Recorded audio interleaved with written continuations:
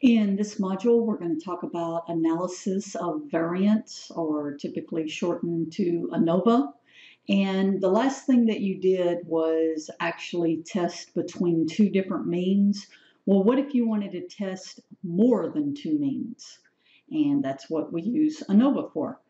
And so this analysis of variance is when we want to analyze the variability. In other words, is there a big spread between the different means of more than two populations? And a lot of times these are called treatments. Or we're looking to see is a lot of the variability due to the differences in the means, or actually within the means. And so if we want to find out the differences in sample means to see if they're consistent of what we would expect, or simply do chance to differences from one sample to another. So you might think of me teaching a bunch of different classes. Are pretty much all the averages, the means, the same, okay? Or is there a lot of variability within one class, a lot of spread, a lot of people failing, a lot of people passing, or most people just pretty much clumped together? And so this is what ANOVA is used for, is definitely to look to see if those differences are significant. So you can look here with a box plot if I have three different samples here. And so let's just go with the classrooms. So it looks like this class is pretty much on the lower end, but they're pretty much clumped together, where this is in the middle, sample 2, and then sample mean 3 seems to be a larger group. This might be like an honors class. But the difference to notice here is that by looking at their means, it certainly looks like there is a difference between these classes. The second example, and so that's what it's asking here, what do you think about these actual means? And it does look like there is a difference. The second example is the means may look, like there still is a difference, but notice here the data is more spread out. There's a lot more variability. And so not really sure what's going on here, even though the sample means are still different. But with all this variability, we might want to look and see what are the differences between these three means. All right, we have conditions, as we do for every test, that each of the populations must come from a normal distribution, right? And so we're kind of used to that. The variances or standard deviations should all be equal. Okay, we know they're not going to be exactly equal, but we shouldn't have a huge spread like that last example. And the observations are independent. Okay, so they're independent of one another. And certainly when comparing the population means that the actual samples are selected independent of each other.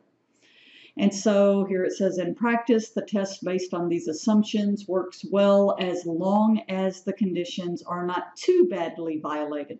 As we know, we're not going to have exact variances, exact means, but it's very easy to look at box plots to see that pretty much they're all together. There's not a huge spread of, one group versus another. And so this is what we use, our formal procedure for our ANOVA to test equal standard deviation. It can be quite sensitive to even small violations of the normality conditions. So, we need to make sure that our data is coming from a normal distribution.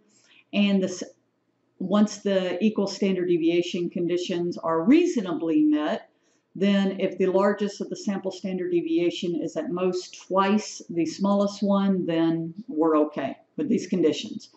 All right, now there's going to be a lot of formulas, a lot of different terminology here that you're going to have to get down. Definitely some of these you might want to put on a formula sheet. Okay, so to actually figure out what each one of these I, J, C, all these mean. Unfortunately, if you're not using our exact textbook, different textbook, even Excel calls these different things, but I think you'll get them down by what they mean.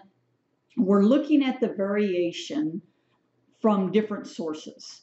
One of the variation would be among the different groups, the different classes. Okay, that would be a variation. I'm going to go with the black textbook, so the SSC, sum of the squares of the columns. So in other words, each column might be a classroom.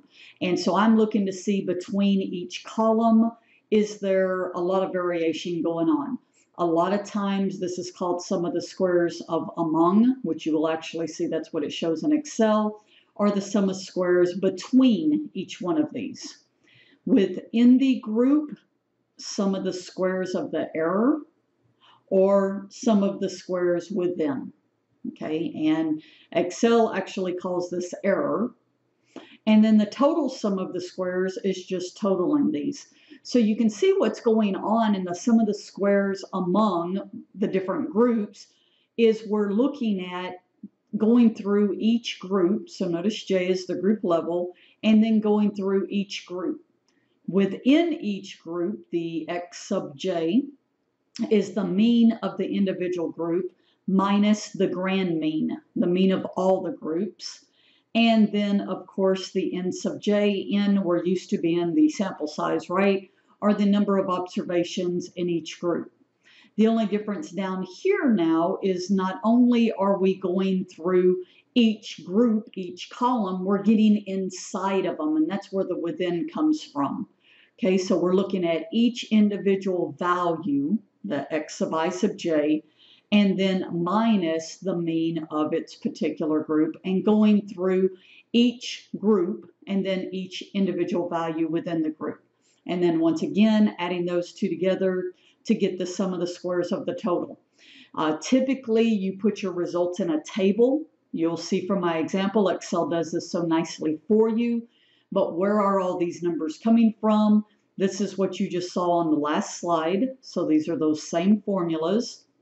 The degrees of freedom for the among, so that's the number of groups, minus 1. The degrees of freedom within, so notice that's our actual sample size, our total number of values minus our number of groups, and then our total number of values minus 1. Okay, so each for our degrees of freedom. Typically, as you're going to see if you do this manually, that the among is called the numerator and the within the denominator. I'll show you that next. So then manually, these computations have to be made once you find the sum of the squares of the columns, okay, among, and then divided by the degrees of freedom. Same thing for the sum of the squares of the error. So we get the mean square of the columns, the mean squared of the errors, and then those two values are divided to give us our F test statistic. This is no different than when we were doing hypothesis test and we'd get a Z test statistic or a T, and then we'd go look up in the table. Well, guess what? There's an F table. So you would actually go look this up in the F table. As I mentioned, the among the columns, the number of groups is minus 1 would be the degrees of freedom of the numerator. And so you'll see that these written here, denominator and numerator. Be careful if you choose to do this manually that you pick the correct F table based on your alpha. And just as we do with hypothesis testing, what do? You check to see, did you fall in the critical region? So you mark your critical region, okay, based off of whatever your alpha value is. And then you get your F statistic, once again, based off of here.